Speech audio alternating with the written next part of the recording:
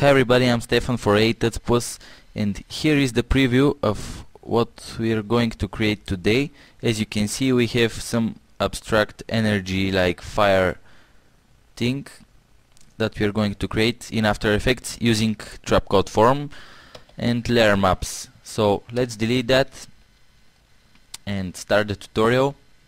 First of all, create new comp with these settings and let's call it alpha map, and time duration doesn't matter, you can make it shorter, for example 10 seconds, and hit OK. After that we are going to create a new solid, layer new solid in white color. It's important to be in white color, and let's call it map and hit OK. After that, grab the pen tool and draw a shape, maybe something like that. The shape doesn't have to be perfect, maybe something like that, and hit F to reveal the feather options for the mask and set it to 85 maybe, or 75, and that's okay. Maybe take shift click to take these points and take them right here, and bring the rulers to line up these 2 points. As you can see, they're perfectly lining up with the ruler, and center this, center it and maybe tweak it a bit, but that's okay. And after that, let's create a new adjustment layer and let's rename it blur, and come to effect, blur and sharpen, and apply fast blur effect. Hit the repeat edge pixels checkbox and set the blurriness to 100. Take the rectangle mask tool and mask the top part of the image and set the feather to 80%. This way, as you can see, the top part is softer than the bottom part, and that's exactly what we want, because we want the flames to fade out as they go out of the screen on the top. So that's our alpha map. Now let's create our actually let's create a new composition and let's call it main and hit OK. Drop in the alpha map composition and turn it off. After that, create a new solid layer and let's call it form and hit OK. Come to effect, trapcode is off the screen, but if you have trapcode form, search for trapcode and apply form. Let's close this preview and settings and leave it like that. And now let's create our fractal strength composition. So let's create a new comp and fractal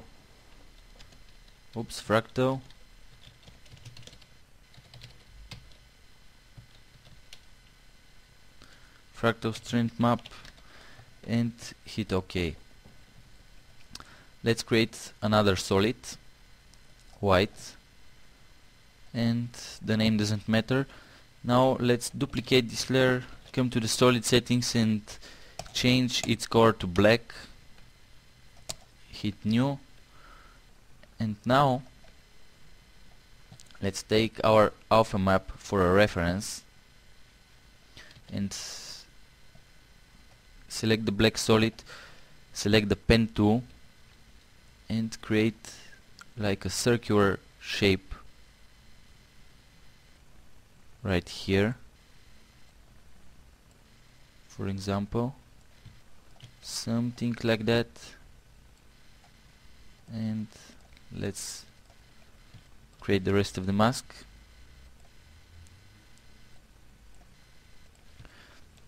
Maybe something like that. It doesn't matter so much. And let's see. Actually, the actual form of your energy bow depends of the form of the alpha map. Just to let you know. And after we are done with this, turn off the alpha map and hit F to reveal the feather for the first black solid, and change the feather to 160 maybe.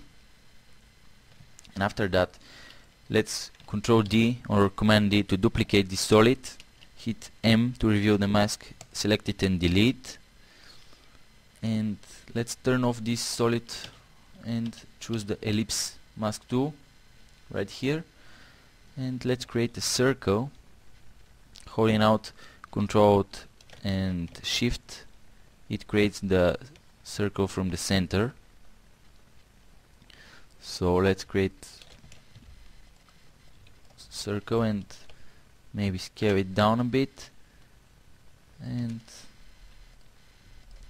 let's see, let's bring the rulers. We want the circle to be right around here maybe, and you can create a bigger circle because we are going to feather it 150 pixels, and I think that's okay. Maybe scale it down just a bit. It's all about tweaking in this case, and it's a bit more complicated because form renders too slow and it will take forever to get the settings you want, but I think it's worth. So let's come to the main composition and drop our fractal strength map and turn it off again. And now let's move on to the fun part, which is setting up our trap code form. Let's open the base form tab and leave the base form to a box grid, and set the particles in this space to 2 because we want 2 planes. Actually, let's create temporary a camera. 35 millimeters is okay, and grab the orbit tool, and as you can see, these 2 planes. Let's turn off the camera. I'm going to use it only for preview purpose, but not for the final render. And come to the size Z and set it to 80, which will shorten the distance between these 2 planes. As you can see here, we can control the distance. Let's turn off the camera and come to the size X and type 1400, and size Y 1000. And basically we want the trap code form to be just a bit bigger than our composition, which is 720p. So that's okay for me, but you can tweak the settings. And for the final render, you want to crank up the particles really high. In my case, it's 2800 by 2000, and as you can see, it takes forever to render these particles in a full res. And I'm going to drop down this to maybe 5 times less than the final render, or maybe more, like so, because we want to work faster. Let's drop down the resolution to half, and let's set the trap code form center to maybe like, let's see, 450, because we want the center to be at the bottom part of the composition. So 460 is okay, and I think we are done here with these settings.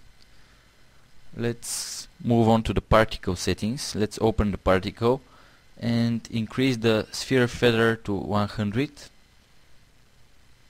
Size 1 is okay. We don't want size random. Opacity, let's drop it down to 10%, because when we increase the number of particles here, the core will become a completely solid core, and this is not what we want. So let's leave the opacity to 100% for now, but for the final render we are going to tweak it.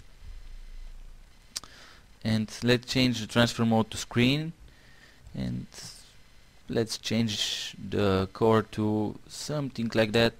We will core correct it at the end, so it doesn't matter what core, just some kind of core, so we can see it better.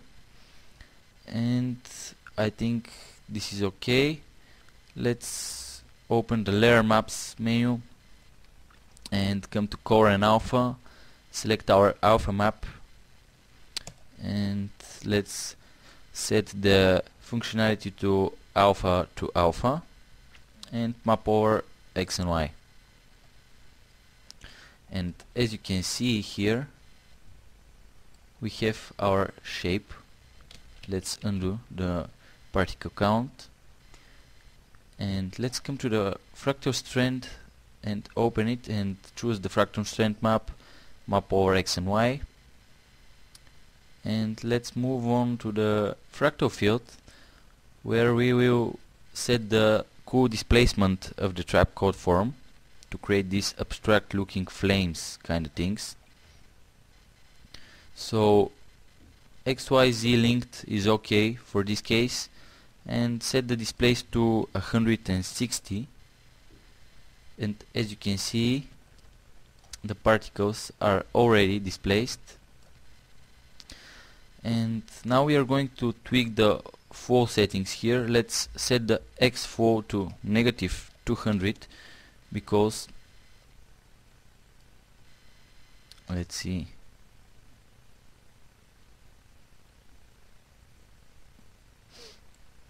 because we want our particles, or actually -200 on the y-axis.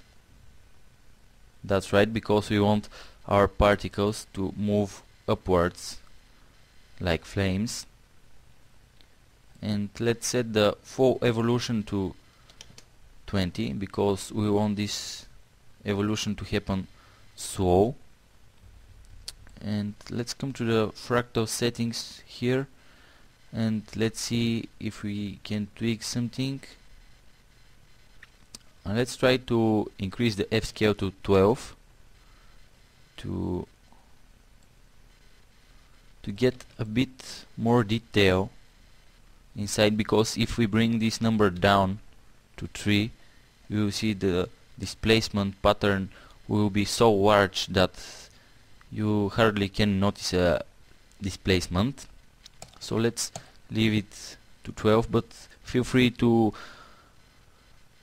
tweak these settings and give it a try, create something different just by playing with these settings. And let's see, let's set the complexity is 3 already, so it's okay. And now let's move on to a very important section here. Come to spherical field and open it, and as you can see, we have two spherical fields here that we can use, but in my case I'm going to use only the first spherical field. And you can visualize this field by hitting this checkbox. And now let's set it up. Let's set the strength to 40, and let's open the trapcode form settings, come to form and come to fractal field and open the base form. And what we are going to do now, actually open the spherical field and sphere 1, alt click on the position of sphere 1 and link it to the center of trapcode form, because we want this sphere displacement to happen at the center of trapcode form. And that's the reason why we created our form to be bigger than our composition, because we moved the whole planes with particles to the bottom, because we want this displacement to happen at the bottom and to be linked. So if you move the whole thing to the right side, the displacement will be linked, or to the left side, excuse me. And let's see what we can change here. We can change the Z position, and let's change it to 10 to bring it forward. And as you can see, if we increase this number, it's too much, but let's set it to 50 or 100. It moves backwards, I think.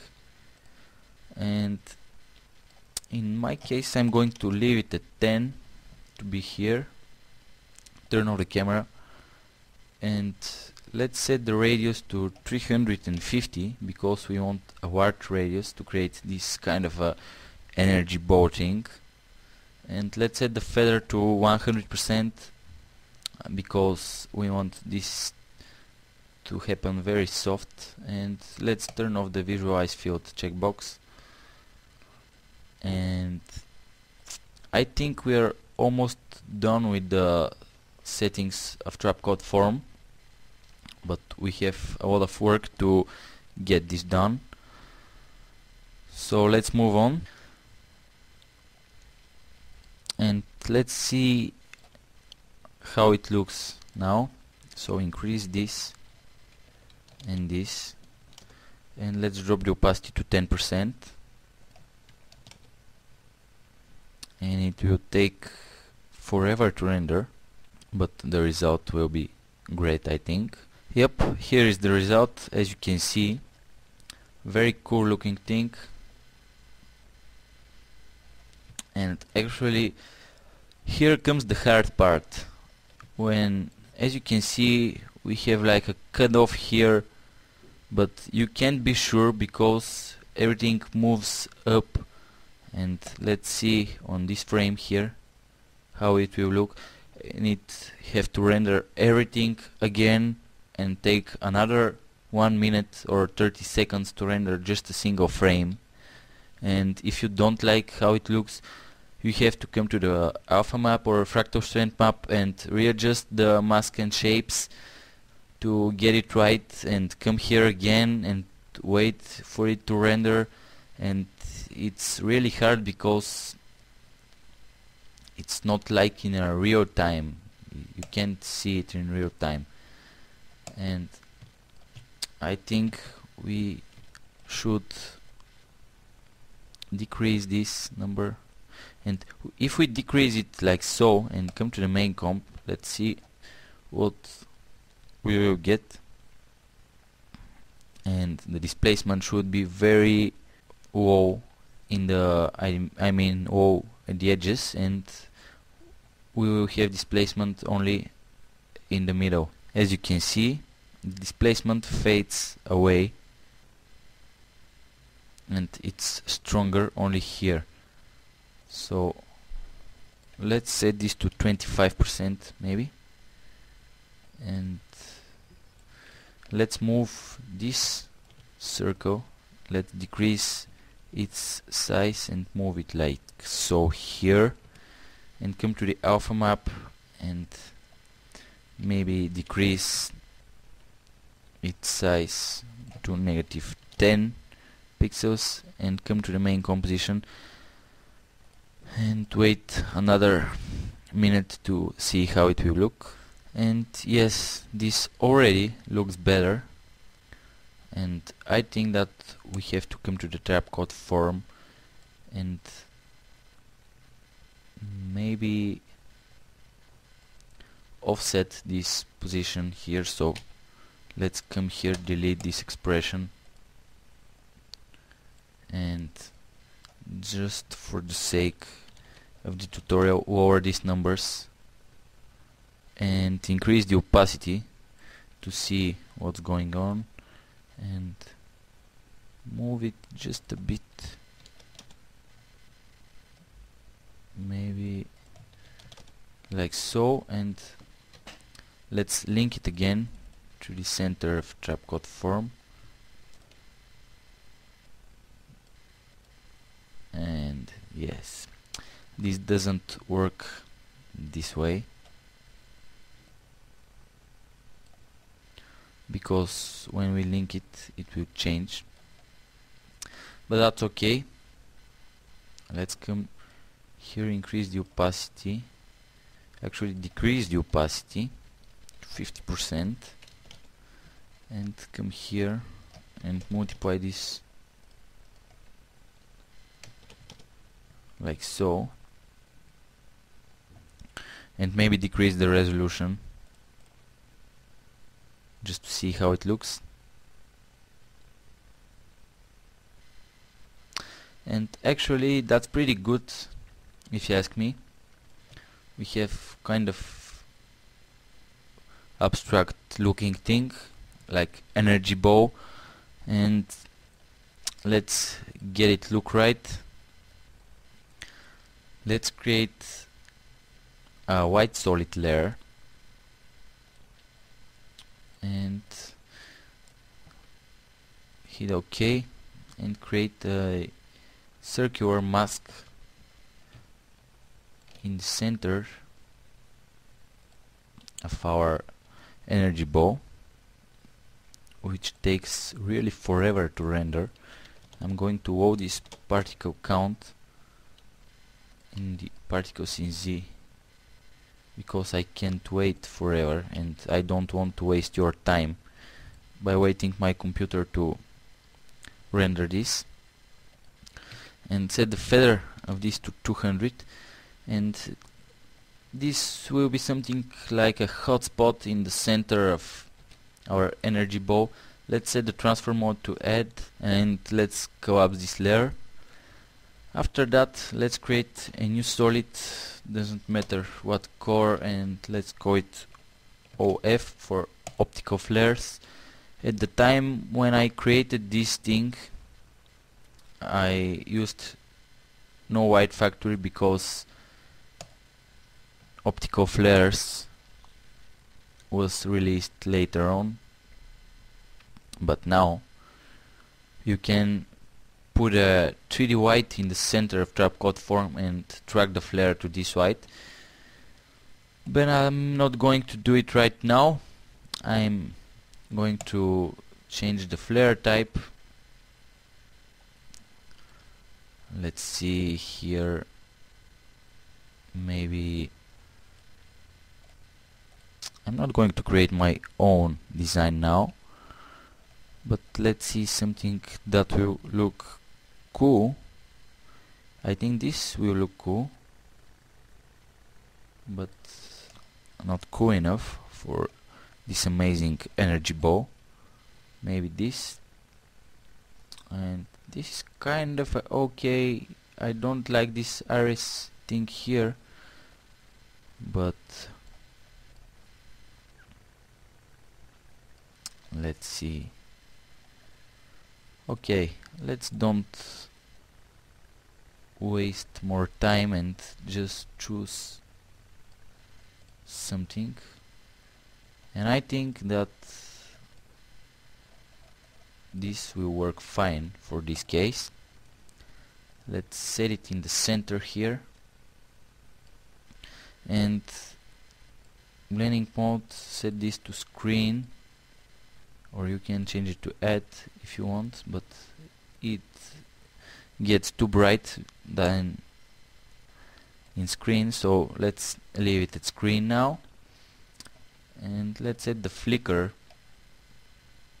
If you use no white factory, you may want to come to the brightness, alt click and type an expression. For example, let's see, we go 2,30, which means change this number here 2 times second with 30 units in the positive and negative part. So you know what I'm talking about. It's the simplest expression in After Effects. But delete this and come to the flicker of optical flares and set the speed to 2 and amount to 30, and basically it's the same thing, and you can easily change the numbers here and get the needed result. And after we are done with our lens flare, let's create an adjustment layer. And by the way, the shortcut for adjustment layer in After Effects CS4 and CS5, and this shortcut is new to CS in version CS4. In CS3 it doesn't work.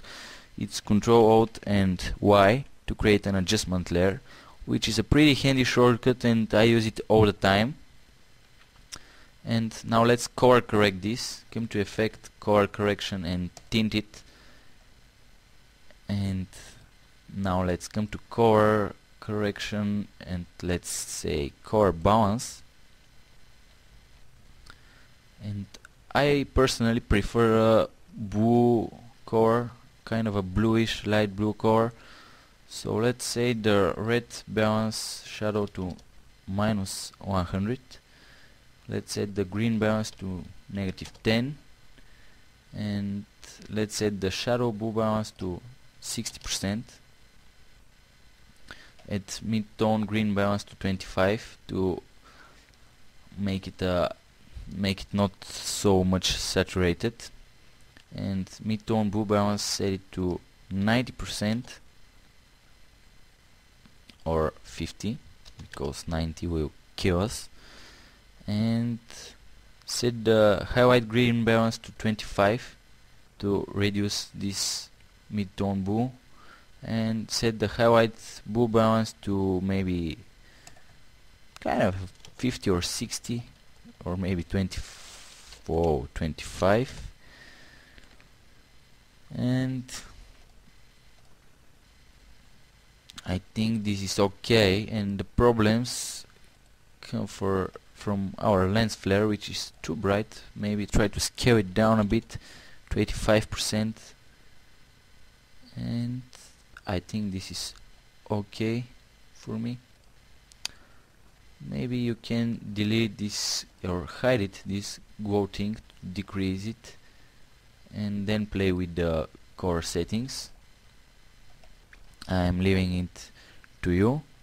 And now let's come to the trap code form and let's decrease our opacity to 10%, and let's increase the particles to their original number,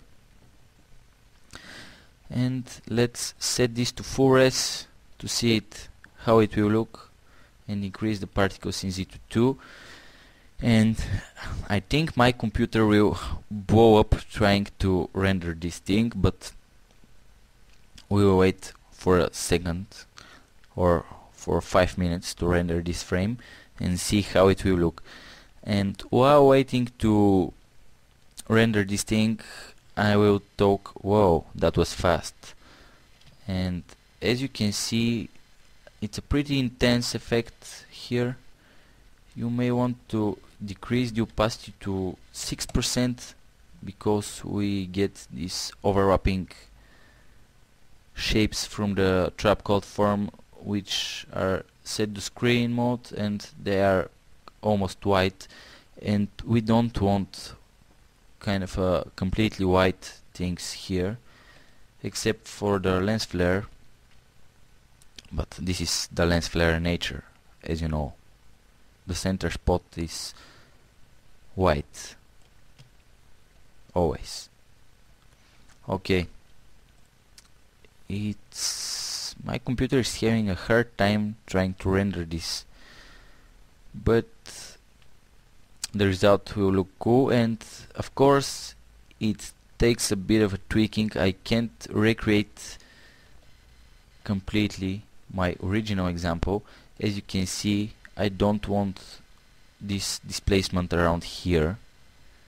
I want displacement only on the top, and this can be fixed by going to the fractal strength map and bring up this black closely here, and maybe decrease the alpha map and move this and these points to the center. But it will take me another 40 minutes to tweak all the settings and see how the final result will look. And for the sake of this tutorial, I'm not going to lose your time with tweaking settings, and I will leave this fun part to you.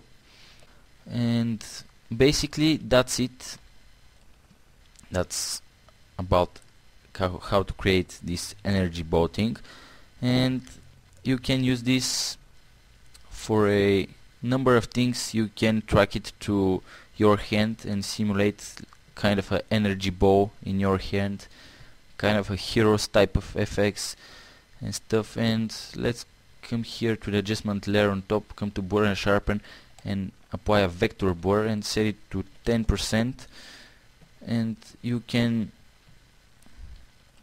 set it to 25% or -5 or so, and you can create amazing things just with a slight blur, and maybe change the type of the blur to something different and create unique effects. Also, you can add some kind of particles and lightnings going across the sphere, but that's up to you, it's your choice.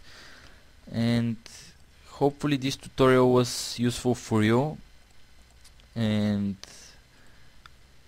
I'm waiting to see what you've created based on this tutorial, and I think it will be pretty cool. So once again, I'm Stefan for tutsplus, and we'll see you next time. Bye.